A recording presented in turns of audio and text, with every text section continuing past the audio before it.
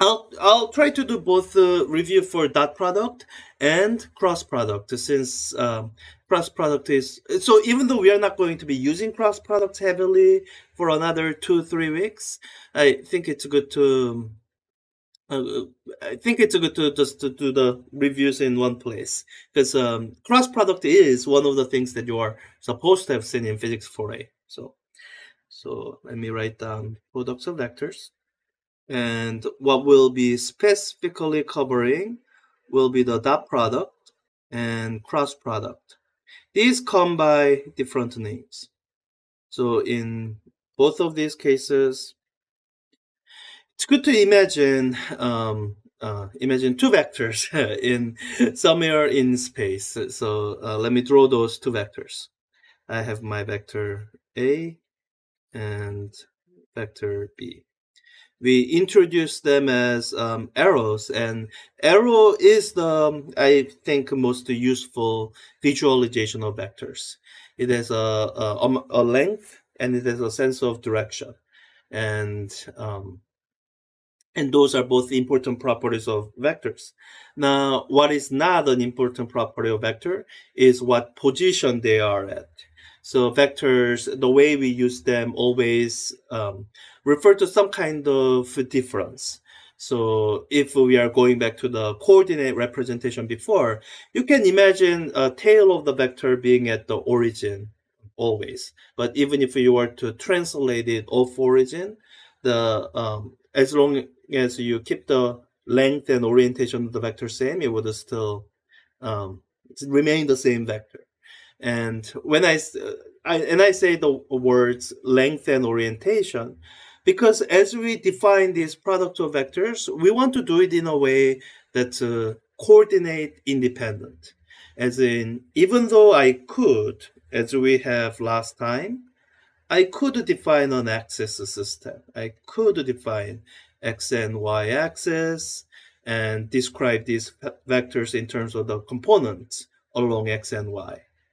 We can do that, and there are times when we'll find it convenient to do. But for us to talk about product of vectors, we don't need any of that. We can just observe the vectors that exist in space and characterize their direction. So the parameter that's going to be most useful to us is the relative direction between the two vectors. So call that angle theta. Then we, as in we physicists, define dot product this way. This is what I would call physics definition of dot product. By the way, the dot product goes by a couple different names. You might have seen the word inner product, or you might have seen the word the scalar product, which is not to be confused with multiplication by a scalar factor. These are all commonly used words for the same operation, dot product. The main thing about the dot product is that it takes two vectors, and or it takes as this is not a symbol for dot product, but it takes as a input for two vectors, and then it turns those two vectors into a number, a scalar that doesn't have any sense of direction. And there are stories behind why sometimes it's called inner product, and I guess what I'm explaining is why it might sometimes be called a scalar product.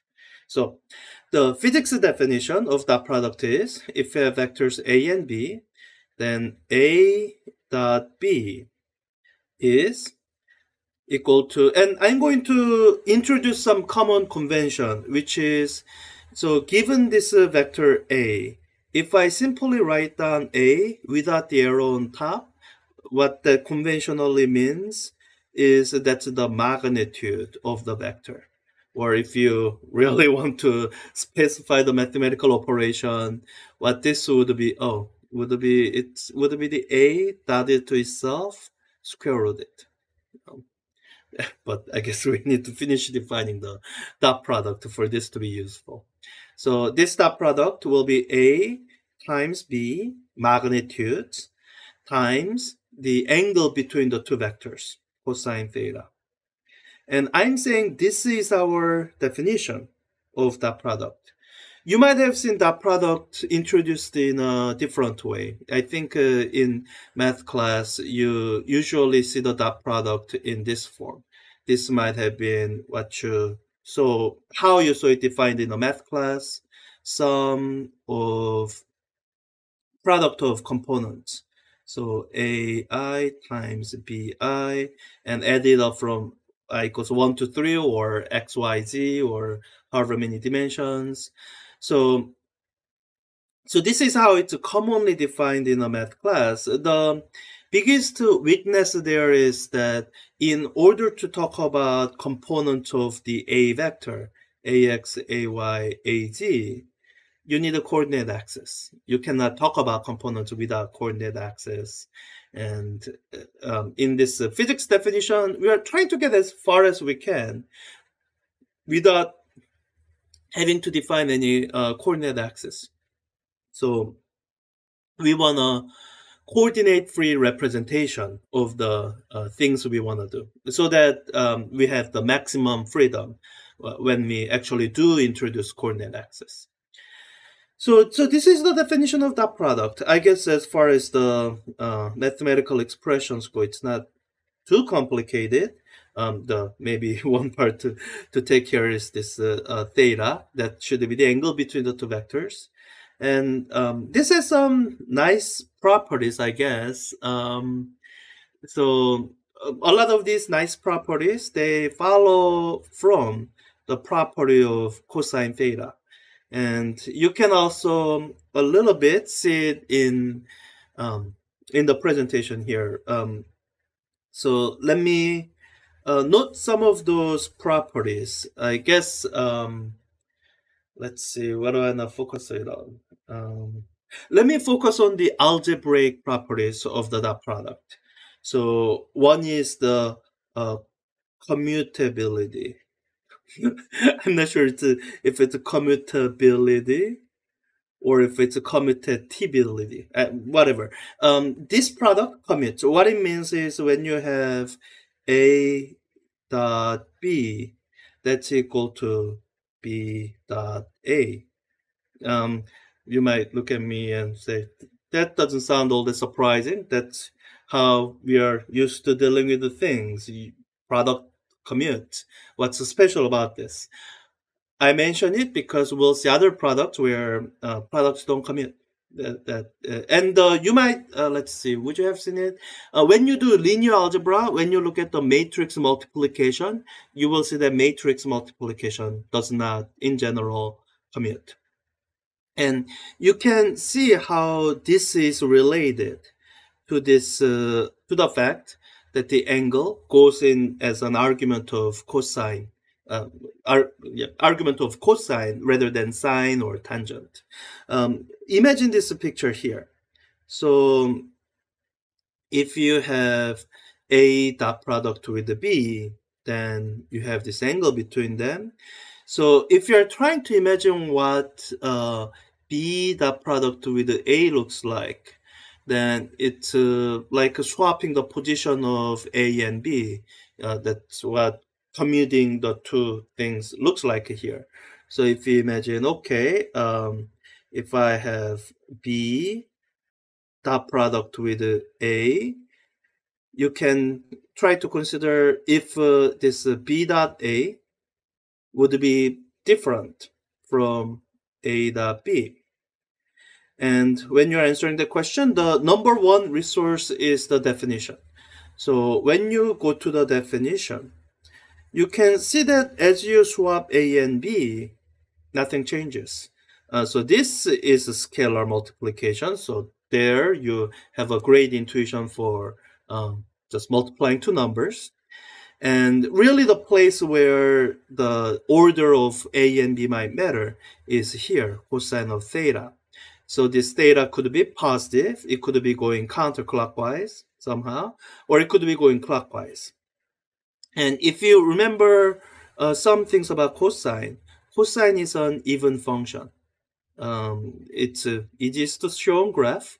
If you are graphing what cosine of theta looks like from, I don't know, minus pi over 2 to plus pi over 2, then at theta equals 0, you have the maximum value of cosine theta 1, and as you go to pi over 2, the cosine theta decreases to 0 at pi over 2, and it does the exact same thing on the other side. Cosine of minus 30 degrees, it's same as cosine of 30 degrees, which necessarily isn't the case with the uh, it's not necessarily the case with the sine theta.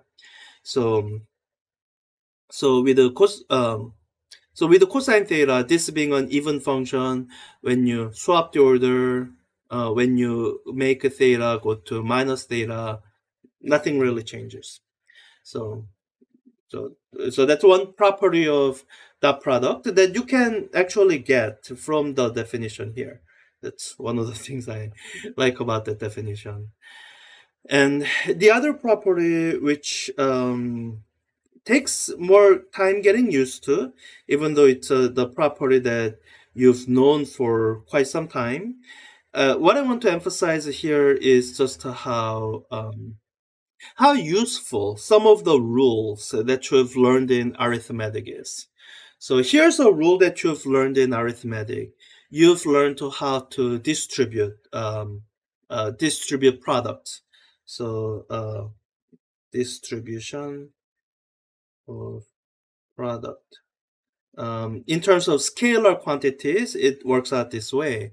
If you have scalar A multiplying with scalars B plus C, then what the distribution means is you get to distribute this product into the parenthesis thing. So this whole quantity is equal to A times B plus A times C. So this is something familiar you have seen before us introducing vectors. And what's nice about vector product is this is the defining property of field property of mathematical arrangement, where you have something that's like addition and something that's like a product. And that product quantity, unless it obeyed some sort of distributive property, we wouldn't call it a product. The fact that we call that product is the hint that the property that I outlined here also holds for vectors. So imagine this: if you have vector A multiplying with the sum of vectors B and C, what you can distribute this as is the product A dot B plus the product A dot C. So, and this property is going to be useful as we try to look at some of the consequences of this physics definition of dot product.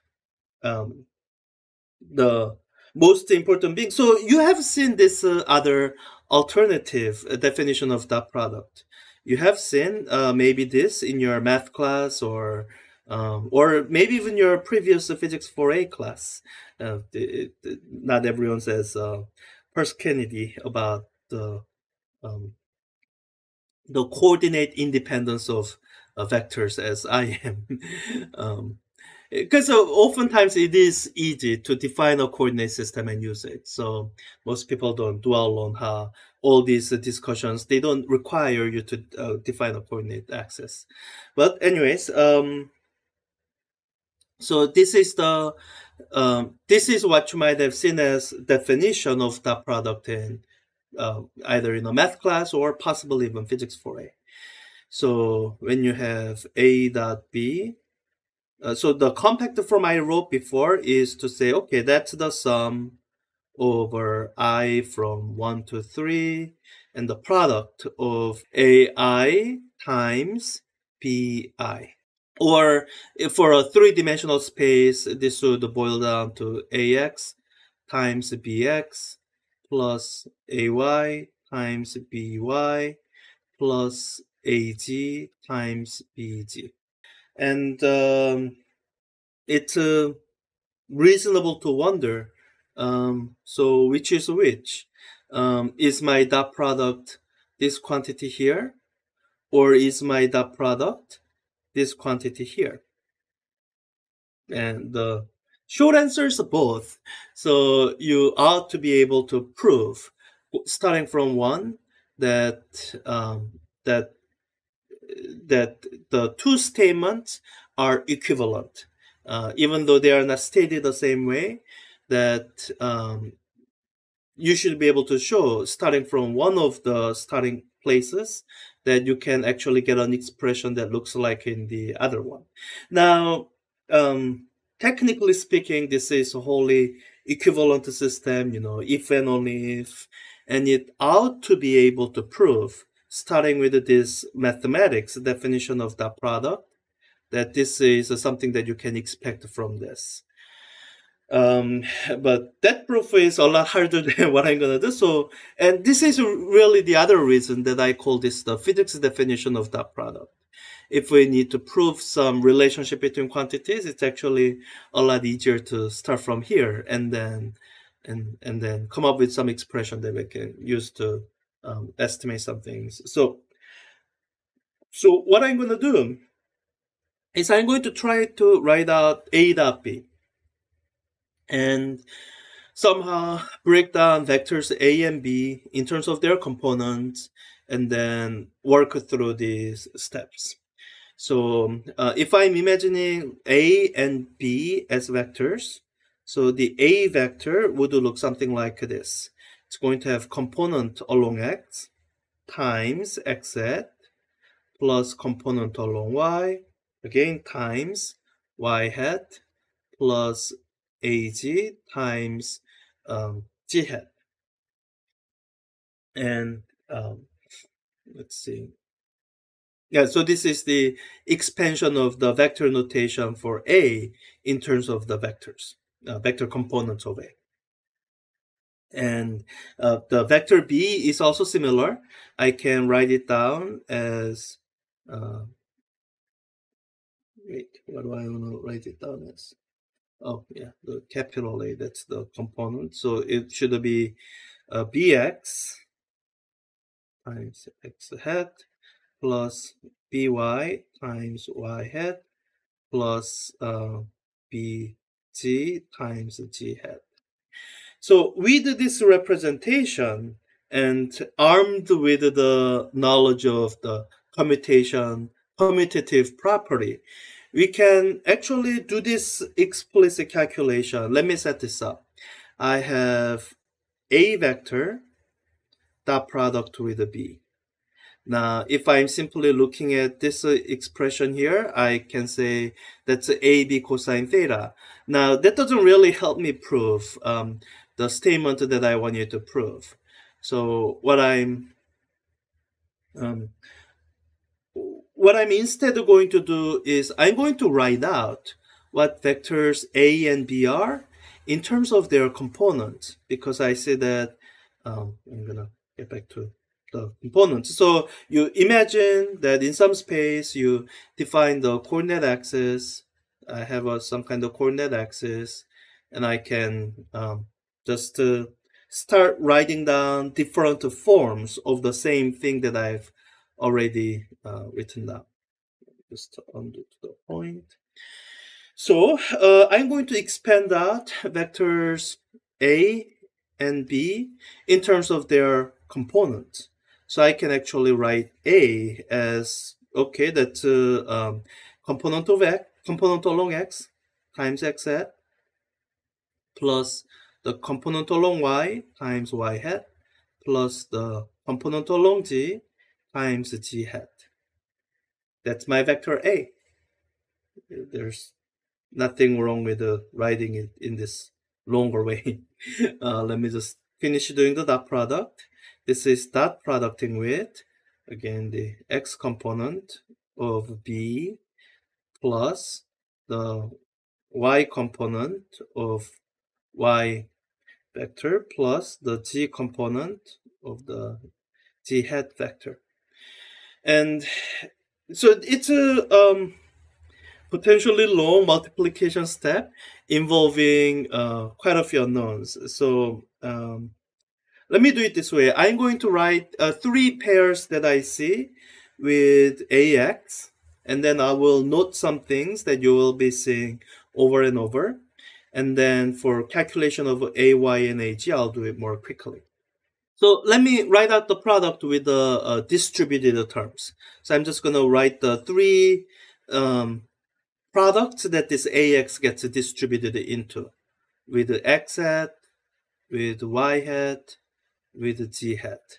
So I have AX, X hat times BX, X hat plus AX, X hat times BY, Y hat plus AZ, Z hat times BZ. Wait, sorry, H. I confuse myself with these components. AX, I'm just sticking with the axis. AX, X hat times BZ, Z hat. All right. So here we can use the commutative property of not of the dot product necessarily, but of the numbers of the scalars, and the scalar multiplying to other vectors and scalars. So whether I have x hat b as it's here, or if I have a b times x hat, it's the same thing. That doesn't change anything.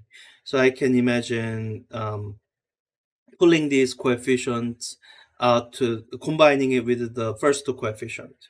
So with this dot product, really what I'm working out is x hat dot x hat dot y hat, x hat dot z hat. And let me apply the definition. I have a one vector dot product with another vector are product of the magnitude of vectors times cosine theta. Here with the x and x, cosine theta is 0. It's the same vector. They're pointing to the same angle.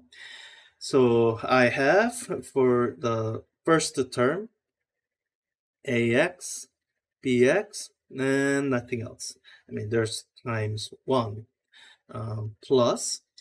Now it gets interesting with the x hat and y hat. So if your x-axis is coming towards you, then your y-axis might be going to your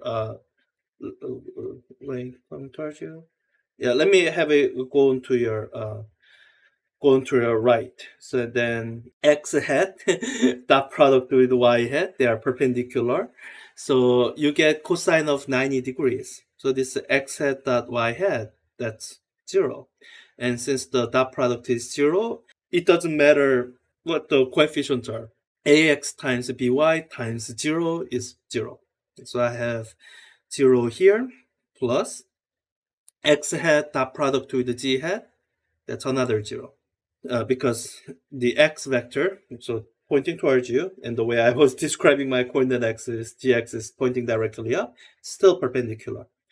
So I hope you are beginning to notice a pattern. So when you have this dot product, you need these unit vectors to be the same two unit vectors, both x hat, both y hat, both z hat, in order for this product not to vanish. When it's anything different, it'll vanish. So for the rest, I don't really have to write out 3 more terms and then 3 more terms. I can just okay. Let me just do the one term that I know won't go to 0. So with the y hat, it's gonna be ay times, and the only thing it can dot product to 2 and not go to 0 is by hat. So it's gonna be ay times by times, and dot product of 2 y hats will give you 1 because it's a unit vector. And done with the first y hat, let me add the contribution from z hat. So it's the same deal. All the other dot products will go to 0 except for the one with the z component. So you have az, bg times cosine of 0 or 1. And you can see that as I clean this up and write it out, ax, bx plus ay, by plus AG BG. And that matches the definition of that product that you have learned before.